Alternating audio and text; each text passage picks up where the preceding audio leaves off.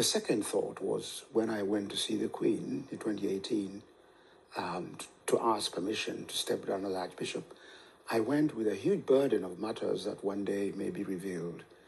And I knelt down and I said, Your Majesty, please pray for me. So I put my hands together and she put hers outside mine.